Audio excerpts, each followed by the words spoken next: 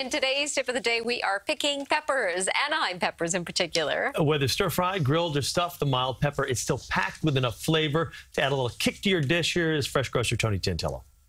Well, today's tip of the day is going to be Anaheim peppers. I love Anaheim peppers. They got a wonderful flavor to them. They're not hot, and they're not exactly that mild. They got just a little bit of a bite to them, but just a little bit of a bite. And they are so great to stuff.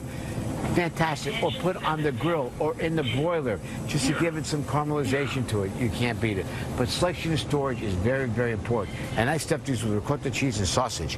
When you buy them, you want to make sure they're nice and green like this all the way around. Very important. Feel nice and firm. Free from any shriveling. Stem attached and no marks right here, because this is where the decay will start, on the very top, the crown of the pepper. When you bring them home, into the refrigerator right away.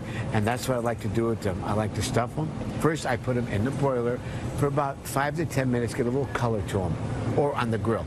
I cut them in half. I stuff them with ricotta cheese and sausage mixture. A little bit of olive oil. Back in the oven for about 2 or 3 minutes. Take it out. Oh, that's a beautiful thing. And I'm Tony Tantillo, your fresh grocer. And always remember to eat fresh and stay healthy. I'm going to buy these right now, and I'm going to make that. Lunchtime. Now to what's